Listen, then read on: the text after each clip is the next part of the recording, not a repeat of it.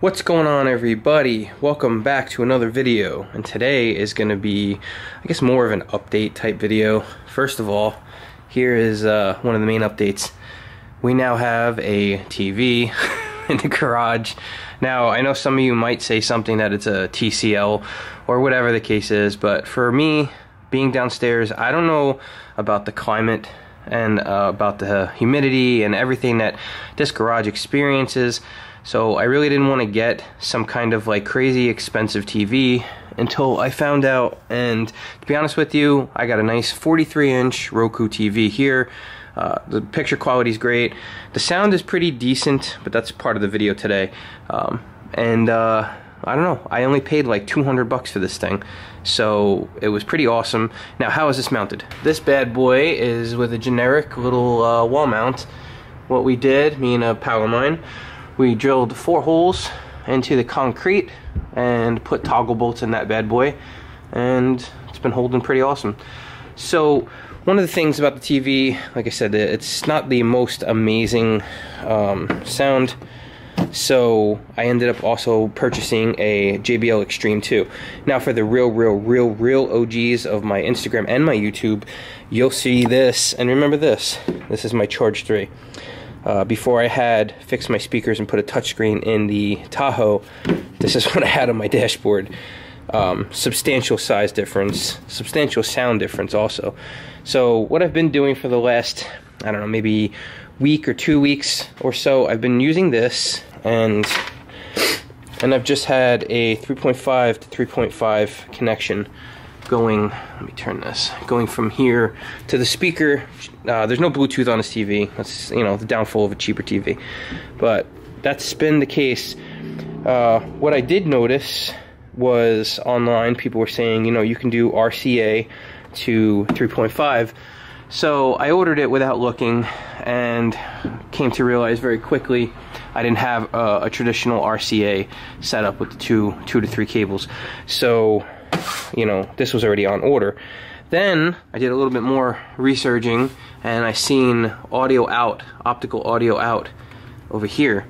So I'm gonna try this. I'm not sure if it's gonna work at all, but this is a digital to analog audio converter for optical audio. So apparently what this is gonna allow me to have and allow me to do, hopefully, is go from optical audio to this converter box, which is connected to power, and then go to RCA to 3.5. So hopefully it sounds good. Not that this sounded horrible, this sounded good, but the problem is it doesn't seem like it's a reliable connection. For some reason it was cutting out here and there. I don't know, but we're gonna try this out, and then we'll talk real quick about a couple little updates, and that'll be the end of the video. I wasn't really gonna film much more of these, but honestly, I've got a lot coming up in the next 2 weeks. I will be making videos on. There are updates also coming for the Trackhawk. I will be making videos on that as well.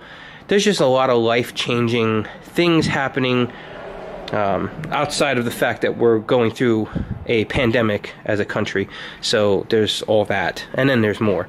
So it's just been very difficult to keep up with just car content and whatnot. And, you know, I figured, you know, my views are down all across the board anyway, because, you know, if it's not about detailing and my pressure washers and foam, or my Hellcat that I don't even own anymore, then nobody really gives a damn. So I might as well just put out whatever content to, you know, be whatever I want this channel to be.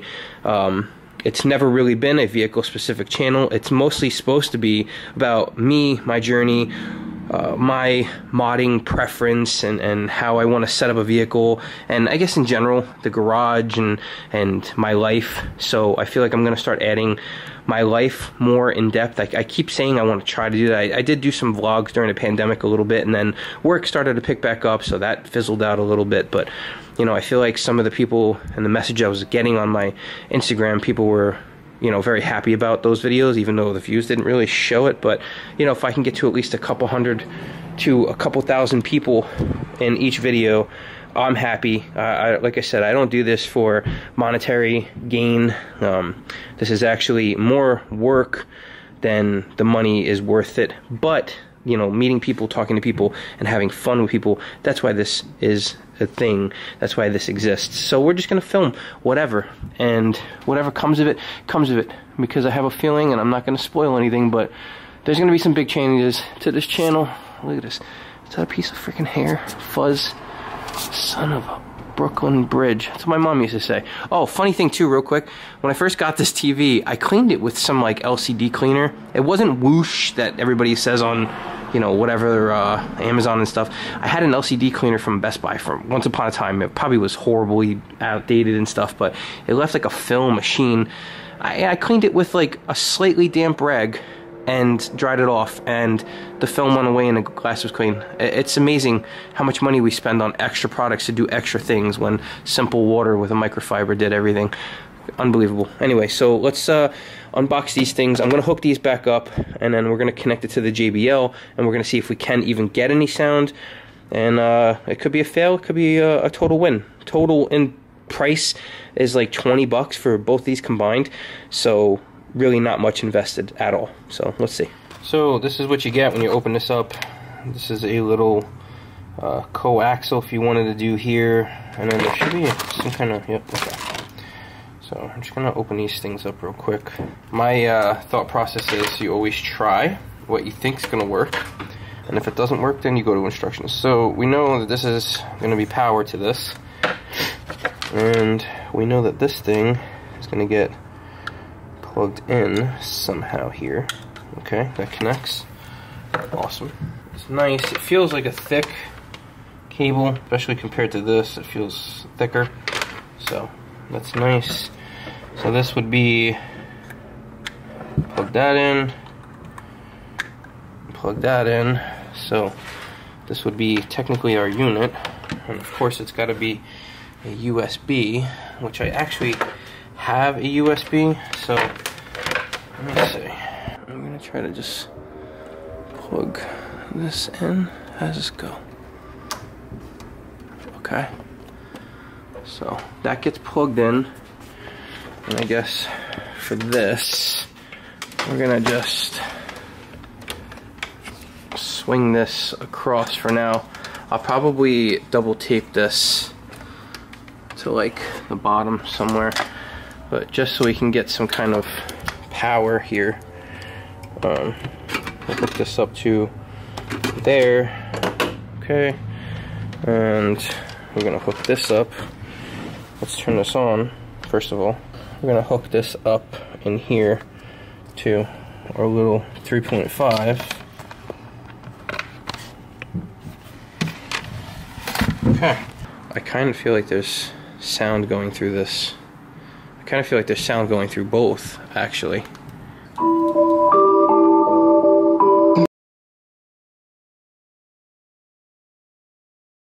Okay.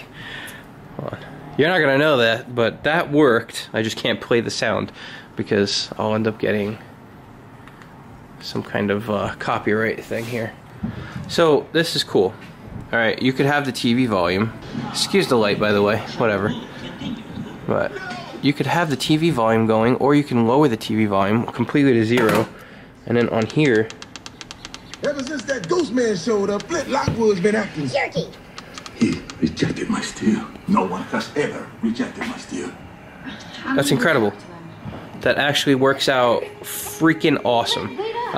The only thing is, obviously, like I said, I'm gonna have to find a way to work the wires. So I'm probably gonna have this wire go all the way down there, attach that box there, maybe get a USB extender so it can tuck down there, and then this cord itself is plenty long for what I need, because I could just keep this completely, oh, this is a big boy.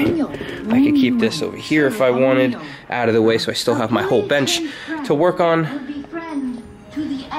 And yeah, and also, in case you guys didn't notice, I did clean off a lot of stuff here. Once this stuff off the top is done, then it's done.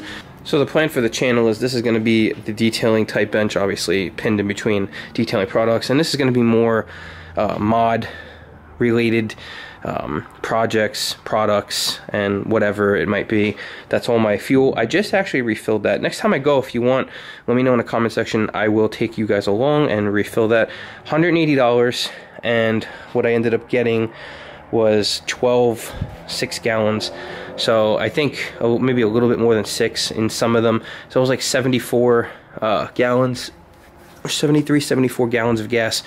For some reason in Jersey, the price of E85, typical E85 without some kind of discount, is like $2.80, $2.70, sometimes $2.60. They do give you a discount when you buy in bulk, so typically it's like 50 cents off per gallon. So what I paid for this was about $2.20, $2.30, which is really ridiculous because some places are telling me $1.80, $1.70 on other parts of the country from what my followers say. Unbelievable, but I guess we're in an area where, you know, they can bump the price because there's really not so much of this around. I would love to see that happen. I would love to see E85 more prevalent in New Jersey, but it's probably not going to happen. It's wishful thinking. Who knows? It's actually not even E85 at the moment. It's like E80. Which is still decent, but I see some guys posting $1.70, $1.80 per gallon, and they're rocking E90. Like, what in the hell? Anyway, yeah, so that's about it. As far as updates go, I do have a lot of mods coming for the Jeep. Stay tuned for that. It's just a matter of time until I can actually get the vehicle dropped off. And like I said, there is some big news happening. God willing, everything goes well. I'm nervous. I will make a video about it. When I'll be able to start talking about that, not right away. It's a very personal topic, so we'll try to ease it into the channel. But what I do, like I said, want to do is make this more personal. And, you know, it's not like car specific. It's, hey, this is OCD. You know what I mean? Like, it's, even though I don't have OCD like some other people have OCD, and it's been pointed out to me in the past, I understand. Some people freak out really crazy, and I you know, empathize with them. So when my aunt washes her hands consistently, and she has a lot of other tics that go on, I have probably mild to moderate, maybe more toward mild with certain things. When it comes to organization and planning, I try to stay on top of stuff, but at one point it's just organized chaos. Like, that's organized chaos. I know where everything is. It's just has to be a certain way for it to work and function. But I do like to keep things at some type neat. But I'm not going to be like, oh my god, the 2 white ones here, the 2 red ones here, that needs to match there. I'm not too crazy with that stuff, but I do like a particular thing. So that's my version of OCD. And I'm honest about that, which is why I'm honestly OCD. Anyway, thank you so much for watching. If you're new to the channel, please consider subscribing. If you are an OCD OG, thank you so much for sticking by. I hope the new content coming will be decent. I'm not going to be on any schedule. I can't promise a consistent schedule by any means. I will try my best to pump out more than I was. That's all I can say. But stick by. I appreciate it. It means a lot. Thank you so much, and I'll talk to you guys soon. It's gonna be awesome.